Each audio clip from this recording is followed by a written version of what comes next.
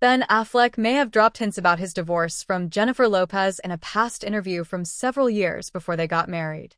The couple began dating in the early 2000s, with Affleck proposing to Lopez in 2002.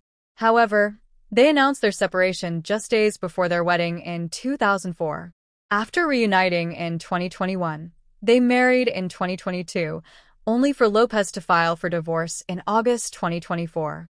Leading up to their split, there had been rumors of a troubled marriage, and fans have speculated that a recently leaked video of Affleck hints at his feelings about the divorce. In a 1998 interview with Playboy, Affleck acknowledged his less-than-gracious breakup style. He admitted to avoiding direct confrontation and instead making excuses until he reached a breaking point, at which he would either cause an incident or simply stop communicating. He emphasized the importance of expressing feelings in relationships, recognizing that his approach often led to unresolved issues.